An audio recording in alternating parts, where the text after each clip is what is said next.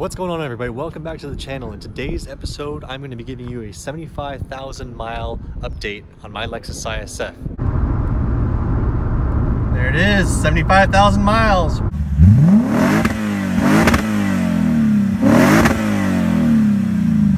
Welcome back to the channel, everybody.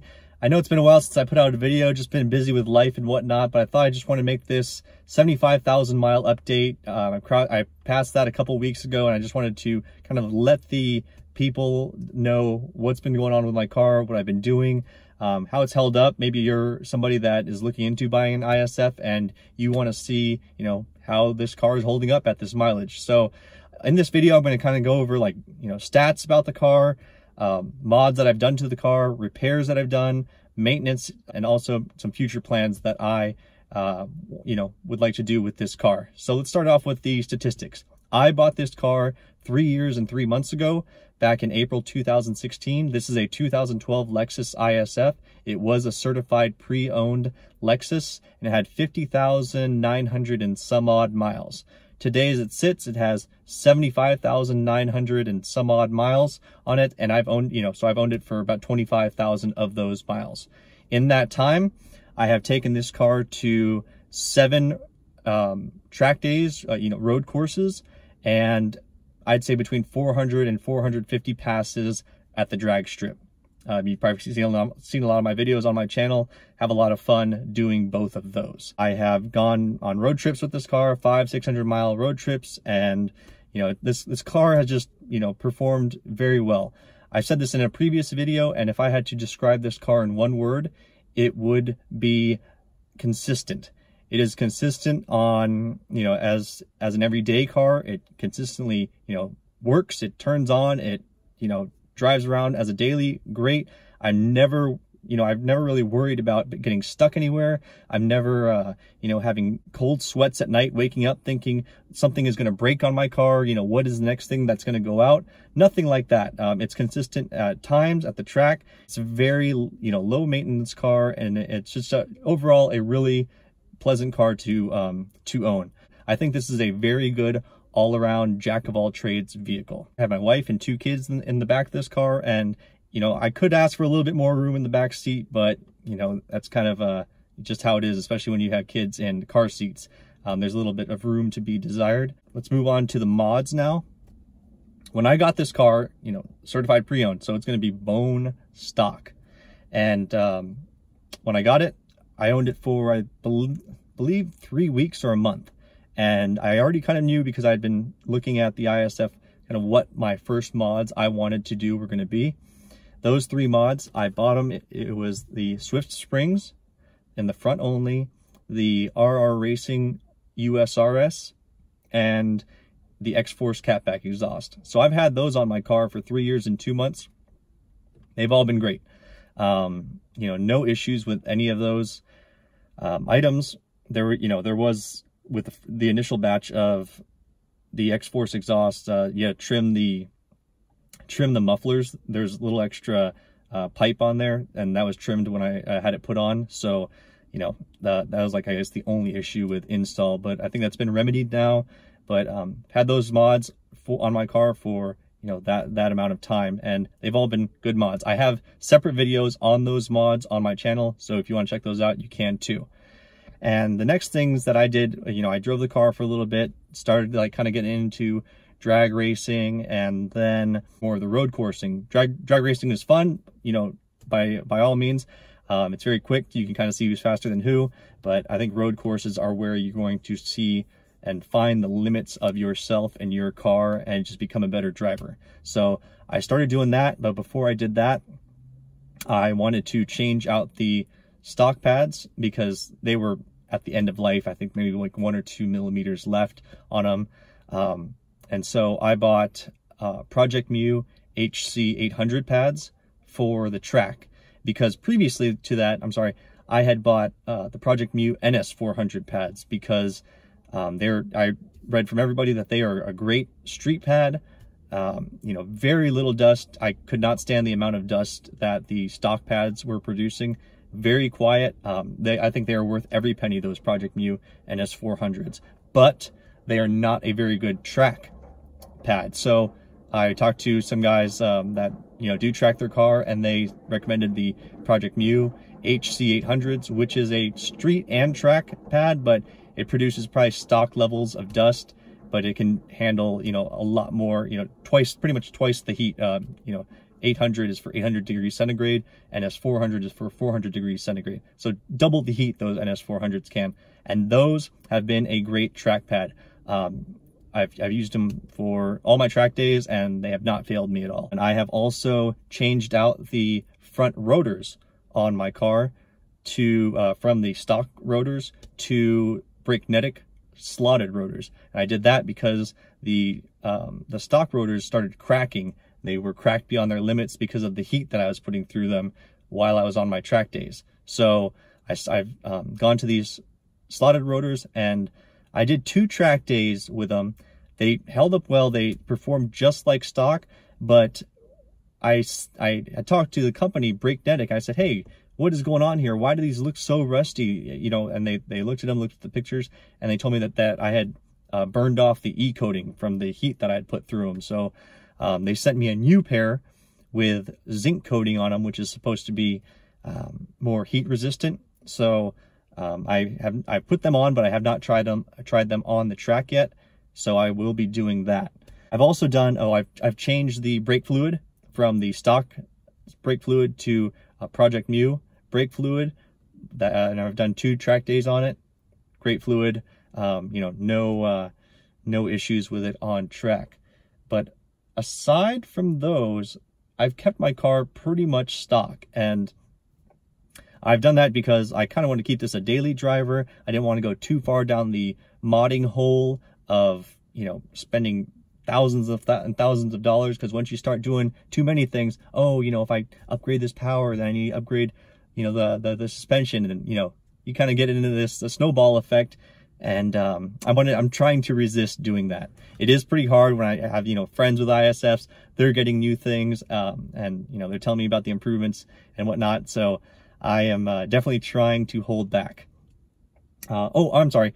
The other, I guess, big mod that I did too, if you call it a mod, would be changing out the tires. The car came with the stock size Michelin Pilot Super Sports, and I have put 2 sets of Firestone Firehawk Indy 500 tires in 2 different sizes, 245s in the front, 275s in the back, and then I went to 255s in the front, 285s in the back.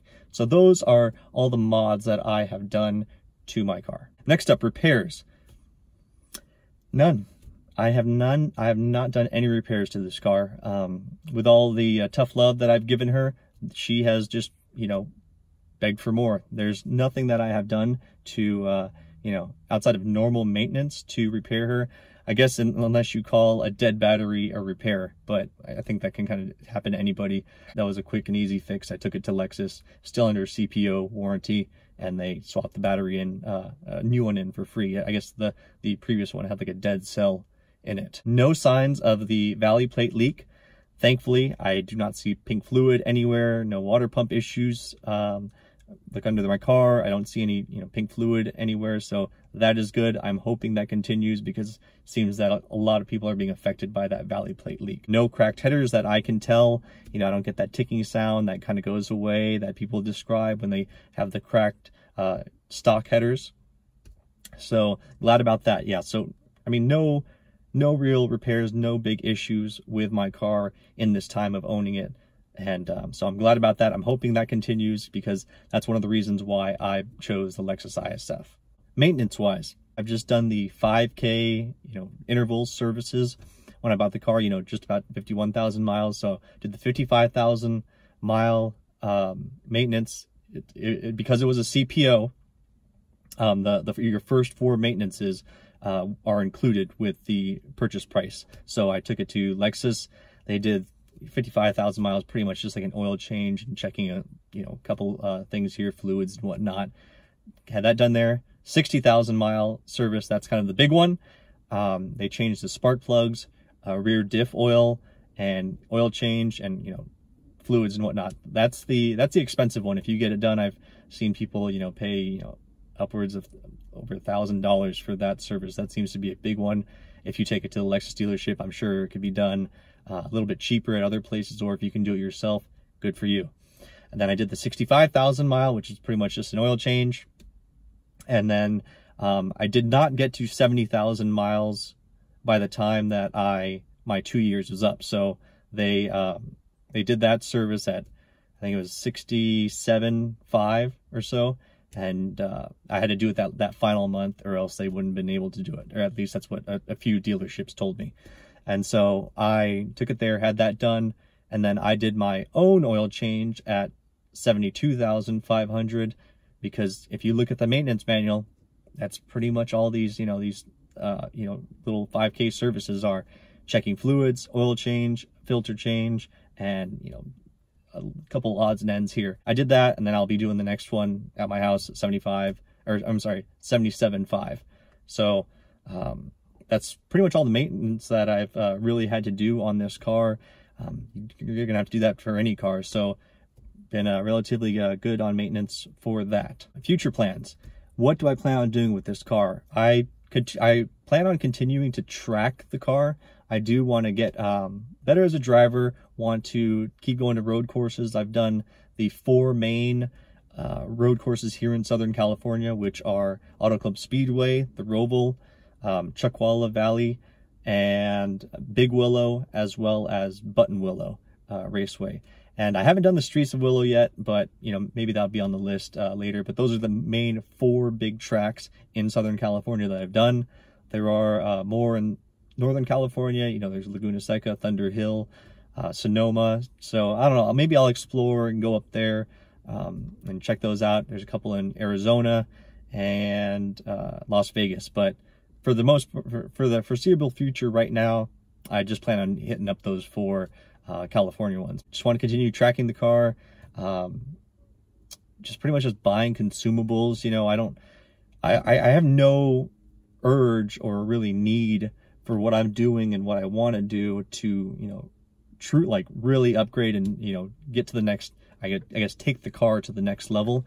I just plan on, right now buying brakes, as those go out, tires and whatnot, and maybe if anything goes bad, but nothing really has so far, so that's been good for me.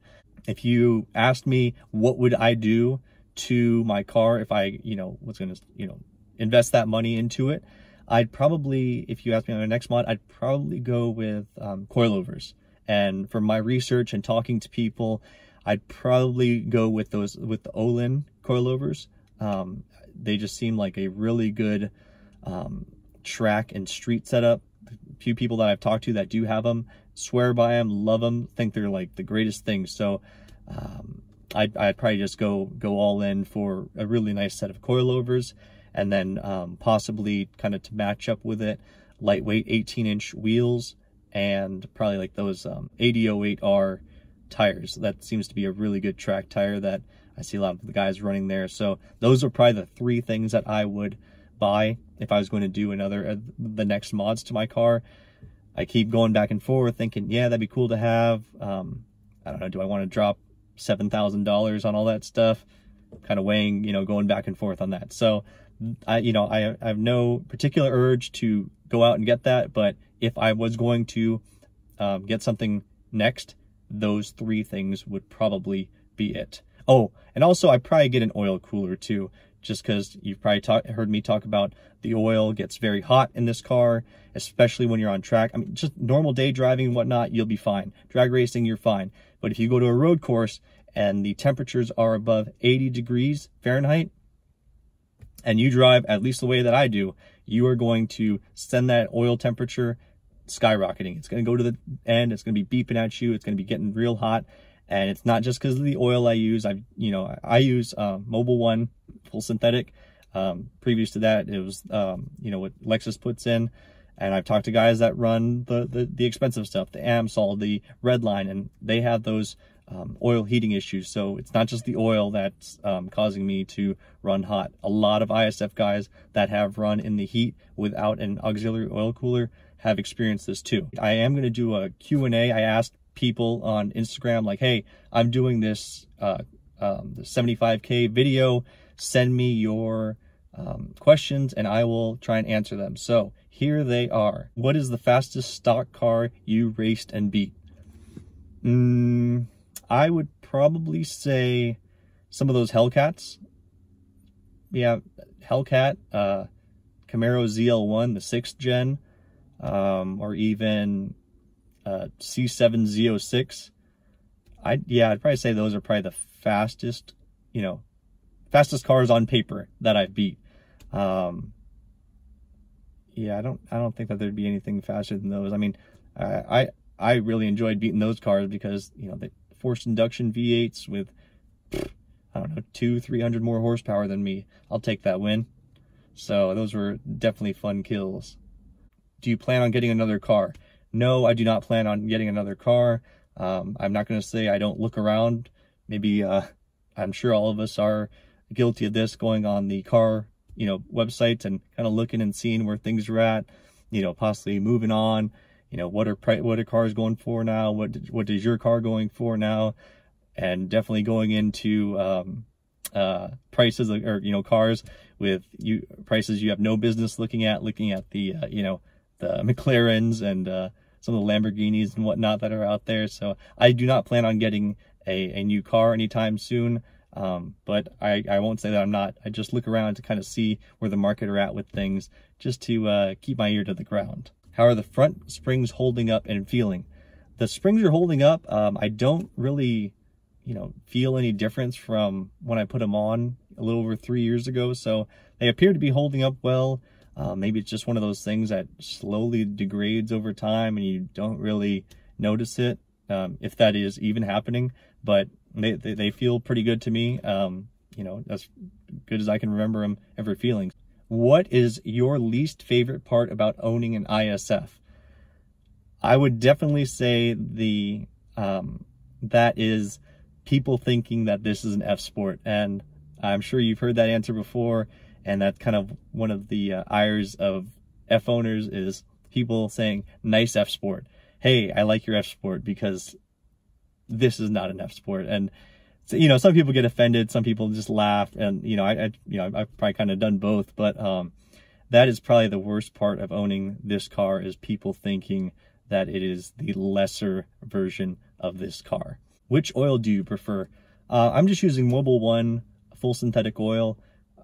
It's worked for this car so far, the couple thousand miles that I've ran with it, including track days, and I've used it on other cars too. So, I guess it's my preferred oil. I don't, it's like $50 for the 10 quarts that you need for this car, and so it's not very expensive. And yeah, I mean, I don't really get into the oil analysis and whatnot, because you can really go very deep into a rabbit hole of trying to understand the different oils, and you might get paralysis by analysis by trying to figure out which oil to go with. So I've just gone with Mobil 1 synthetic. I think it's worked pretty well for my car, my needs, my application, and I'll continue to use them. What future mods will you be doing to it? The driver. Continuing to work on the driver mod, because I know that I'm not pushing this car to what it is capable of. I'm not a pro driver by any means, and I definitely think I can squeeze out a little bit more as I get better, smoother, and just develop, more consistently as a driver, especially on the road courses. Why don't you mod your car? I think I've modded my car a little bit. I mean, I'm not, I haven't really touched too much stuff on it, but if you want to, sponsor me and give me money or parts, I won't say no to that. So bring it on down. Shoot me a message if you want to give me stuff for free. I won't say no to that. So that about wraps it up for my 75,000 mile review. Thank you for watching this video. If you've watched it all the way to the end, you are the real MVP. So thank you very much, and we will talk to you soon on the next one. Let me know if there's anything else that I didn't cover that you would like to know down in the comments section. If you like this video, please subscribe to my channel. Take a look around. There's a lot of good ISF content on there, and make sure to hit that like button. So thank you very much. I'm going to add a couple of videos surrounding my head here and here for your viewing pleasure. So with that said, we'll talk to you soon, and we will make some more videos as ideas come to my head. So talk to you soon. Thanks again.